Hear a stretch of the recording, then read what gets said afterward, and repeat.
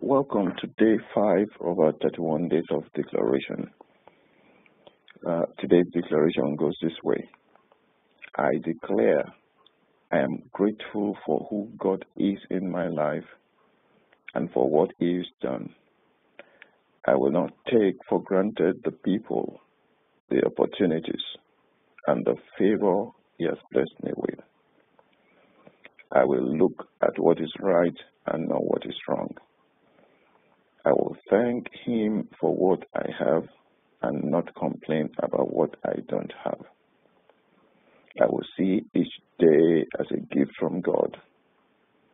My heart will overflow with praise and gratitude for all His goodness.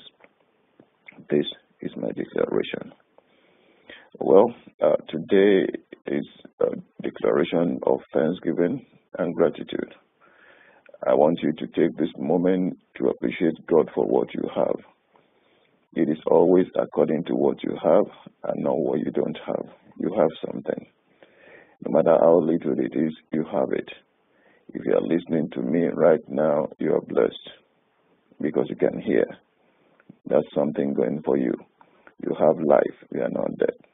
When there is life, where there is life, there is hope. Hope is the foundation of expectation. Expectation brings about other things that you need in your life. Today, I want you to thank God for what He's done for you, for the people around you, the opportunities you have, and the favors you have. If you think well, you'll be able to thank well. Let your heart overflow with praise and gratitude for all God's goodness in your life today.